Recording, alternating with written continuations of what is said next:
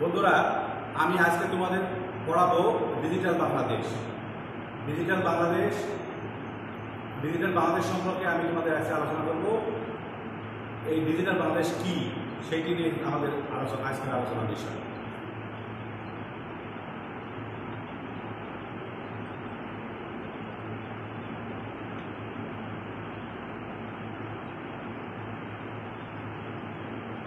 বন্ধুরা, সুন্দর ভিডিও ছিল, সেই ভিডিওটি আমরা দেখাতে পাচ্ছি না, ভিডিওটি অনেক বড়।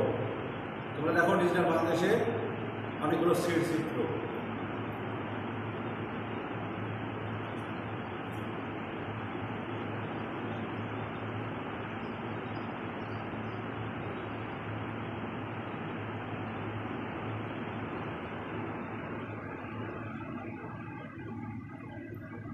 বন্ধুরা, আমরা ডিজিটাল বাংলাদেশ কি সেটি নিয়ে আলোচনা করবো। বন্ধুরা, এগুলো সব ডিজিটাল বাংলাদেশের স্থির চিত্র তোমাদের শিকড়ফল আহরণের জন্য দেখানো হবে।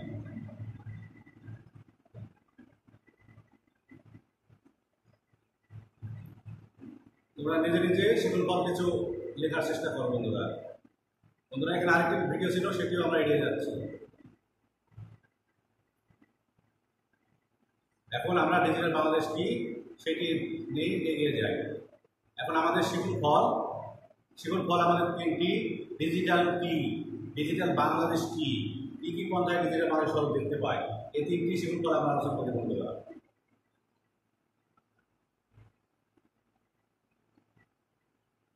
বন্ধুরা, এখানে একটা সুন্দর ভিডিও ছিল। বন্ধুরা, আমরা এগিয়ে যাচ্ছি।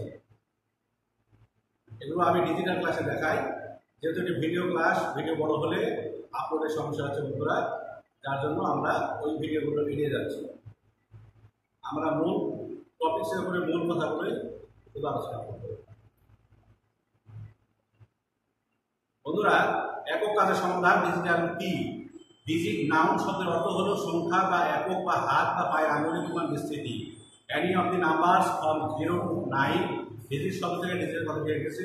ডিজিটাল অ্যাডজেক্টিভ এবং নাউন শব্দের অর্থ আঙুলি সম্বন্ধীয়, সংক্রান্ত, সংখ্যা গঠিত। ডিজিটালে ইলেকট্রনিক সিগন্যালকে দুইটি ডিজিট দিয়ে ডাটা যাবতীয় কাজ সম্পন্ন করা বোঝায়, যেমন ডাটা ট্রান্সফার, ডাটা সংরক্ষণ, ডাটা প্রসেস ইত্যাদি। অক্সফোর্ড ডিকশনারি অনুসারে ডিজিটাল শব্দের সংজ্ঞা হলো using a system of receiving and sending information as a series of the numbers 1 and 0 showing that an electronic signal is there or is not there. ইংরেজিতে বললে আমরা বলি yes or no, সংখ্যায় বললে 1 অথবা 0, বাংলায় বললে হ্যাঁ অথবা না। বন্ধুরা, এখানে সুন্দর একটা ভিডিও ছিল, সেই ভিডিওটি আমরা দেখাতে পাচ্ছি না, এড়িয়ে যাচ্ছে। বন্ধুরা,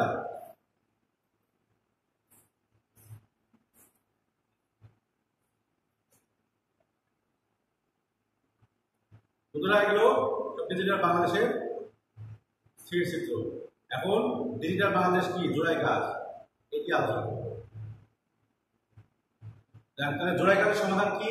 ডিজিটাল বাংলাদেশ বলতে যা বলা হয় সূক্ষ্ম ডেটা দ্বারা গঠিত যে কোনো রকমের ছোট বা বড় ফাইল, যা ডিজিটাল ডেটাবেজের অন্তর্ভুক্ত ও সমগ্র দেশের তথ্য যোগাযোগ প্রযুক্তি নির্ভর একটি সুরক্ষিত সামাজিক ব্যবস্থায় সংরক্ষিত আছে, যেখানে সব সময় সব কিছুর তথ্য অনলাইনে তথ্য ভান্ডার হতে পাওয়া যাবে। এমন ব্যবস্থায় মূলত ডিজিটাল বাংলাদেশ। বন্ধুরা, এখানে একটা সুন্দর ভিডিও ছিল, সেই ভিডিওটি আমরা এড়িয়ে যাচ্ছি। এটা স্থির চিত্র। বন্ধুরা, আমরা দলীয় কাজ নিয়ে আলোচনা করব। আমরা দলীয় কাজে পাবো কি কি পন্থায় ডিজিটাল বাংলাদেশ স্বরূপ দেখতে পাই।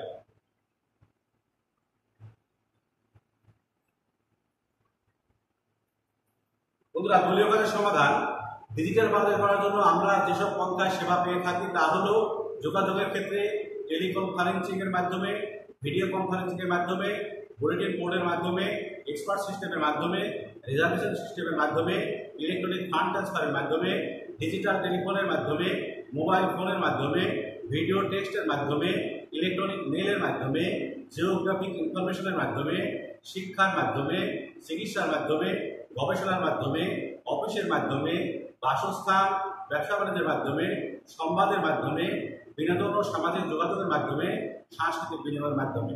এর মাধ্যমে আমরা এই ডিজিটাল বাংলাদেশ স্বরূপ দেখতে পাই। বন্ধুরা, আমরা দ্বিতীয় অপশন এমসিকিউ প্রশ্ন, আমরা এমসিকিউ প্রশ্ন নিয়ে আলোচনা করি। ডিজিটাল কথাটি এসেছে কোন শব্দ থেকে? ডিজিটাস, ডিজিট, ডিগেট, ডিগেটাস। ডিজিট কোনটি ডিজিটাল ডিভাইসের অন্তর্ভুক্ত নয়? মাল্টিমিডিয়া প্রজেক্টর, কম্পিউটার যন্ত্রপাতি, মোবাইল, যান্ত্রিক যানবাহন। যান্ত্রিক যানবাহন। বন্ধুরা, 3 নম্বর প্রশ্ন, ডিজিটাল ইলেকট্রনিক্সে কোন ভোল্টেজ লেভেলটি সংজ্ঞায়িত নয়? 0 ভোল্ট থেকে প্লাস 0.8 ভোল্ট, প্লাস 2 ভোল্ট থেকে প্লাস 5 ভোল্ট, প্লাস 0.8 ভোল্ট থেকে প্লাস 2.0 ভোল্ট, প্লাস 2 ভোল্ট থেকে প্লাস 10 ভোল্ট। উত্তর হলো প্লাস 0.8 ভোল্ট থেকে প্লাস 2.0 ভোল্ট। তথ্য প্রযুক্তির সাহায্যে জৈব রসায়ন ব্যবহার করে জীববিজ্ঞানের সমস্যার সমাধানকে কি বলা হয়? Nano technology, bioinformatics, biometrics, biotechnology. উত্তর হলো বায়োইনফরমেটিক্স। বন্ধুরা, 5 নম্বর প্রশ্ন, কম্পিউটারের মধ্যে জৈব তথ্য নিয়ে গবেষণা করাকে কি বলে? Bio lab, wait lab, x lab, dry lab. উত্তর হলো ড্রাই ল্যাব। কোনটি বায়োইনফরমেটিক্সের মূল উদ্দেশ্য? জৈবিক পদ্ধতি সম্পর্কে সঠিক ধারণা লাভ করা, কম্পিউটার বিজ্ঞানের তথ্যমালা বিশ্লেষণ করা, অজৈবিক পদ্ধতি সম্পর্কে সঠিক ধারণা লাভ করা। ঘ হলো জীববিদ্যা তথ্যমালা সংরক্ষণ করা। উত্তর হলো জীববিদ্যা তথ্যমালা সংরক্ষণ করা।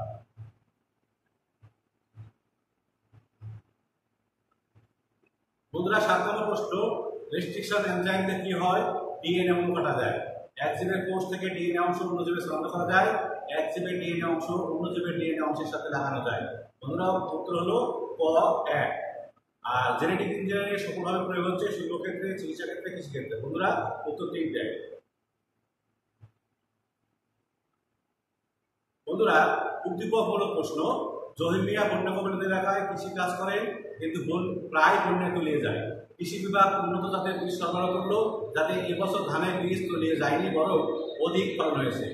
9 নম্বর প্রশ্ন, উদ্দীপকে বর্ণিত বিশেষ ধরনের ধান বীজ উদ্ভাবনে কোন পদ্ধতির সহায়তা নেওয়া হয়েছে? Bioinformatics, biotechnology, genetic engineering, biometrics. উত্তর হলো জেনেটিক ইঞ্জিনিয়ারিং। উদ্দীপকে উল্লেখিত ধান বীজের জিনে কি থাকে? কি ছিল? লম্বা বৈশিষ্ট্যের ধান গাছে ডিএনএ সংযুক্ত করা হয়েছে, উচ্চ ফলনশীলতা বৈশিষ্ট্য সংযুক্ত করা হয়েছে, ডুবে না যাওয়ার বৈশিষ্ট্য সংযুক্ত করা হয়েছে। বন্ধুরা, উত্তর খ 1 আর 2।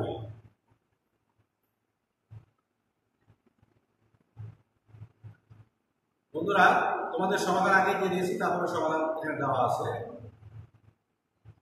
এখন আমরা বন্ধুরা যাই তোমাদের বাড়ির কাজ, হোমওয়ার্ক দেওয়ার জন্য। তোমাদের হোমওয়ার্ক হলো সবার আন্তরিক চেষ্টায় ডিজিটাল বাংলা করার স্বপ্ন পূরণ হতে পারে আলোচনা করো। সহায়ক হিসেবে করতে পারো তথ্য যোগাযোগ প্রযুক্তি, ভয়েসের প্রকাশনী, সিস্টেম প্রকাশনী, লেকচার প্রকাশনী, পাঞ্জেরি অভিজ্ঞ প্রকাশনী, গ্রন্থপত্র প্রকাশনী, প্রতিভা বিকাশ পাবলিকেশন সহ বাজারে আরো বহু বই আছে। তোমাদের যার যেটা খুশি সেই বইগুলো নিয়ে তোমরা হোমওয়ার্ক সহ সকল পড়াগুলো এগিয়ে নিয়ে যাবে। বন্ধুরা, এই করোনাকালীন সময়ে, এই দুর্যোগময় সময়ে তোমাদের সবার সুস্বাস্থ্য কামনা করি, বিশ্ববাসীর সুস্বাস্থ্য কামনা করে এই ক্লাস এখানে শেষ করছি। ধন্যবাদ।